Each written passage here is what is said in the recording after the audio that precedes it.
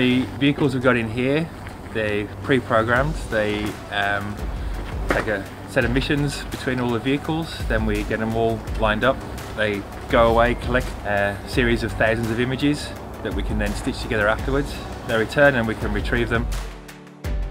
Because they're going to demonstrate a few different ways that they can be deployed. One is by lowering it down into the water using this tool we've developed. This ended up being called Thunder Duck.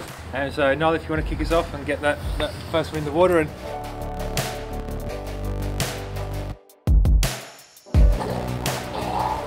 There we go.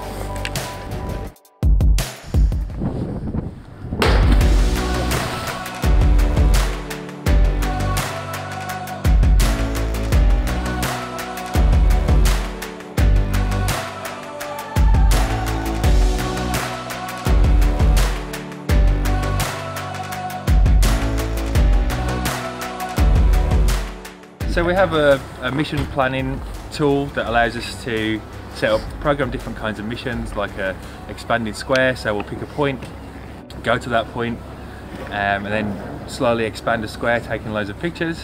And then at a given point, I think it's about maybe 20 meters square, then it finish the thing and come back up. But those can all be changed. We can also do like really long linear transects. I think we had it down to 80 meters here the other day, just going across the loch there. They can be used like as one, or we can use a lot of them at the same time to cover like a really big area.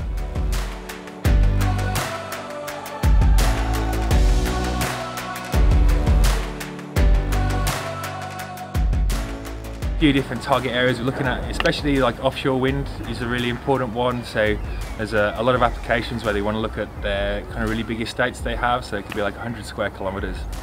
At the moment, you know, a lot of the time it's a guy with an ROV and a boat, and it costs a lot of money. You're putting people in dangerous places that they don't want to be.